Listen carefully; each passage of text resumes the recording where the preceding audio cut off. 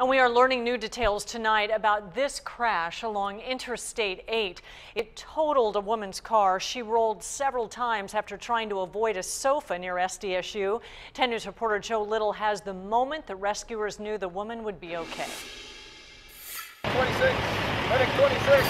Hey. Yeah. This one was just really a bad one. A woman picking up speed on the 8 coming up on Waring Road. At the last minute, noticed there was a couch on the freeway, started swerving back and forth trying to avoid it. But lost control. Went over to the side, hit the embankment, went up in the air, rolled 3 times, and then went over the embankment down into the ditch. Benjamin Contreras saw the whole thing while driving his minivan in another lane. I mean, dust, pieces of car flying everywhere. We need some more personnel. You guys ready? Look at how far she rolled down this hill. Before she even got down into the culvert and the drainage ditch, she had already rolled about 3 times.